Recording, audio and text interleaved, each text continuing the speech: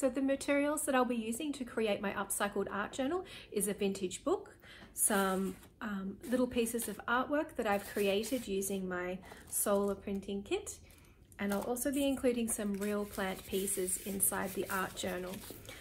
To create spaces where you don't have to see the text so much, I'll be adding some lighter colored paints to cover over the text, and I'll be using some brush pens, some washi tape, some chalk pens, and I'll be sticking down my art pieces with double-sided tape, and you'll also need a pair of scissors. Having said that, you can also use an empty art journal. You don't need a vintage book to do what we're doing here. I just like to use the vintage art journal because it fills up some of the spaces with some text that you might not necessarily see or notice until you're reading back over in days to come. And sometimes it's quite poetically beautiful, the words that pop out. So for instance, actually I noticed in this book, what did I notice? Their wings at first seemed that nobody had time to attend to the little fairies, though everybody gave them a quick look as they passed between the streets of waxen cells.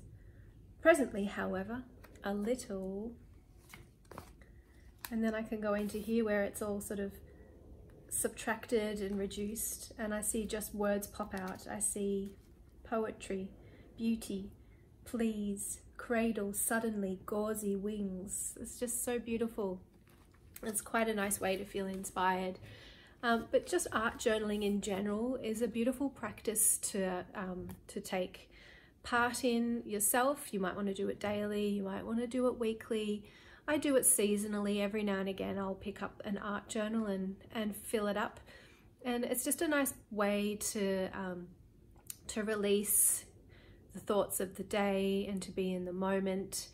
It's a nice way to also get in flow when you're an artist and you're just concentrating on the line and the texture, and it doesn't matter, you can just automatically create the artwork as you go. You don't need to think what is the intention that you're setting out to create. I think it actually works better when you're art journaling to just turn the tap on with your creativity and just let it come through your hand, and that way you'll end up with something that you didn't expect. You'll surprise yourself, and it's just a beautiful way to also share with our children a way that there's no rules with your creativity, and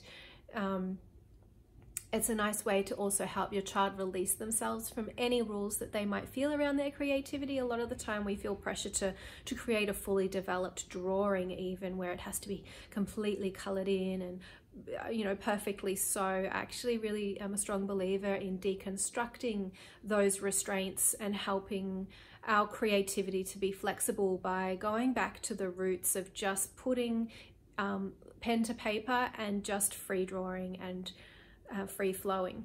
And I think that it's good for everyone to do.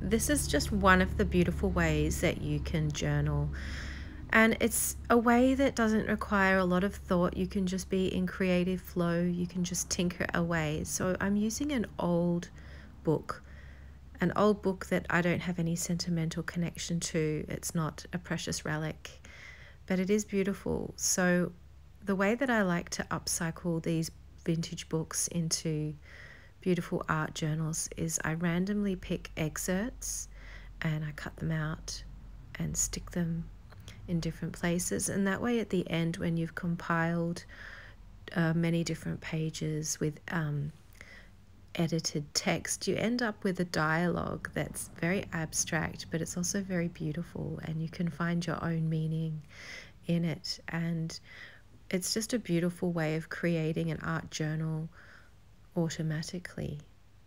So I'm using a lot of my blueprints here that I've created with the beautiful blueprinting kits that I sell in my Etsy shop. If you want to grab one of those, I'll leave a link below. Actually, what I might do is put the the URL for the code, and that way you can see it a bit better with your scanner. And one of the things that I like to do as well, one of my hobbies, is collecting different fragments in nature. And in this case, I've actually filled different sketchbooks with pieces of fern and bracken that I've collected over the years. And this is just a time that I like to pull them out. And what I do is I work with them to create the solar prints. So I've always got ferns in the studio. I don't always need to go out and forage. And I'm just actually using some of these ferns today to fix into place because I think they work beautifully side by side with the blueprints that are made with the ferns as well. So it's a real connection to nature, and it reminds me of all the different times that I've been walking and collected and had the beautiful meditative process of actually pressing these ferns in just my journals. And actually this old book before I've also used to hold plants in, so I might stumble across some hidden plants in here. And it's actually a place where I also store these little blueprints after I've made them so that they remain flat and ready for me to take photos of if I need to do a little photo shoot or create some content for my Etsy shop or create some content for my Instagram. I've always got my ferns and my beautiful blueprint images that I've made on hand. And what I'm doing here is I'm actually just cutting her out a little extra bit of an arm out of the piece of text just to pop it on top of that fern so it has that more dimension of her holding it. And what I like about the text that's going to be sort of edited here is the text is a little bit more hidden. It's a little bit more construed. You have to work a little bit more imaginatively to find it. And here as well, the text that will remain will be on the actual pot plant itself. And one of the ways that I like to build up the surface in these books is by, I use either white, or my white actually didn't have enough coverage, so I've added in some of my skin tone, which has got a lot more coverage. That actually works quite well with doing the faces here, so they get a bit of a warmer color to them, and it also matches very well in with the pages. The color of the pages has this similar color palette to it. Yeah, and I suppose just being in a beautiful place of flow and thought is a nice place to be when you can just create. So I've made these actual little clips over a couple of days. So I've left my little station set up, and every now and again I just go and sit over there and create for about 20 minutes. So actually there was probably about 3 hours of footage here that I've sped up for you. But if you'd like me to make an edit to put up on YouTube of like a slower version, because this is quite fast paced, only because I wanted to make sure that you got to see all of the little edits and all of the little illustrations, and it's kind of fun to see it all come together quickly sometimes too. But I quite like watching some slow videos on YouTube where people are sharing their creative process in real time. So leave me a comment if you'd like me to share some of these in real time in a slower version. And so the way that I'm building up the faces and the hair, first I'll start with a brush pen, which you know what they are. They're like a watercolor pen that already has the paint in it, and the nib is a brush. And then I'm going in when it dries, and I'm filling in a bit more with the white combination with the skin tone combination, just to sketch out the hair and to also cover over some more areas of that text, just to help make the images pop a little bit more. But I'm being very careful as well not to erase all the text, because I do want there to still be those little pockets which will bring pleasure when you're flipping back through over the pages, and it creates another layer of the content. And what I've done here as well, I've added some washi tape just to give dimension to the coffee table there, and also the watering can. I had some gold washi tape, and I've just trimmed it into a few different segments to create a nice shiny gold watering can. And this one isn't going to be finished yet. I'm going to pick it up where I'm leaving off about now in the next video. But I hope you enjoy watching my art process unfold. I hope that you feel inspired to pick up some random pieces in your home or studio. Grab an old book. It doesn't have to even be an old book, just grab a piece of paper. You can print something out of the computer if you like. If you don't have access to a vintage book, you can print out pretty much anything these days, can't you? So you could just print out a vintage page from an old book and collage it and build it up in a similar way.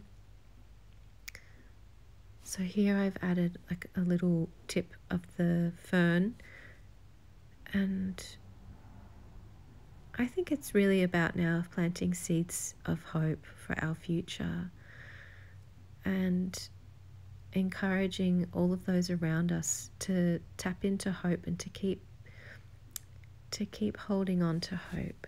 It's such a powerful feeling to hold hope.